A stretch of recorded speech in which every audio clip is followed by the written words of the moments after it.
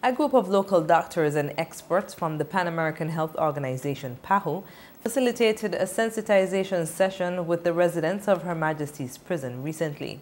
Dr. Dwayne Archibald from the St. Kitts and Nevis Medical and Dental Association and PAHO representatives Dr. Karen Polson and Dr. Rufus Ewing made presentations on the coronavirus disease, then fielded questions afterwards.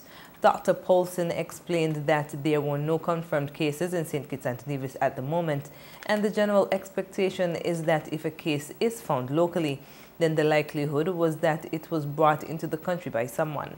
Dr. Ewing said while prison inmates are vulnerable in St. Kitts and Nevis, as there are no confirmed cases on the island at the moment, the prison is probably the safest place to be.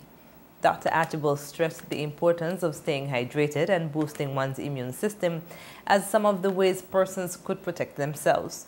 He also assured the men and women of the prison that the Ministry of Health had a plan in place to catch and contain cases early should the situation present itself.